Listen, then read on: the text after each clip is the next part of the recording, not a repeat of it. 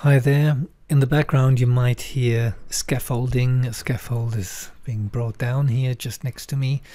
Doesn't really matter, we're concentrating on something visual, and this is going to be very simple and highly effective.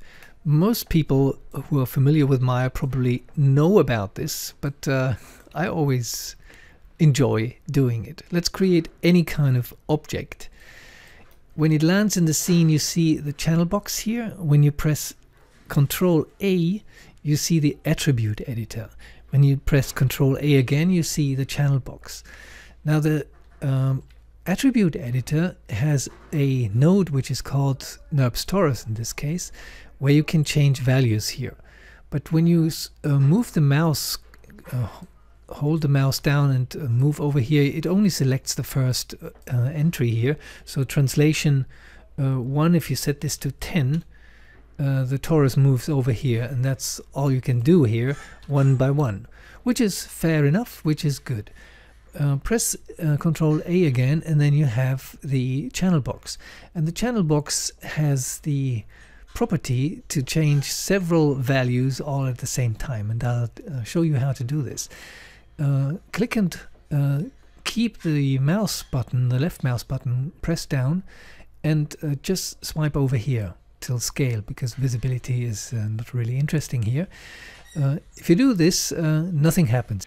You can type in anything. I just type in 4. It means the wireframe display is on now, which is not really what is of interest. The trick here to change all these values at the same time is to actually press and hold the mouse, the left mouse button, and move the cursor over here. And now you can select the values as well as the names of the nodes, the translate X and the 0. And now when you type in, say, 12, all values will change. Although you see it only down here at the last entry, scale Z, but when you press enter now, all values go to 12. And when you press A now, you see a gigantic torus which is rotated 12 and 12 and 12 degrees in 3 axes, and it's being translated into all 3 dimensions by 12 units. And it's scaled down quite a bit, 12, 12, 12. So let's rescale it again. We just select this, we move the mouse over here, and instead of the 12, we want to have a 2. So we have a smaller one.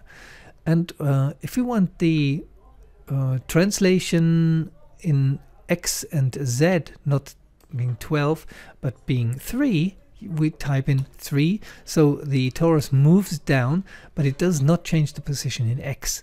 X is the red position, this axis here.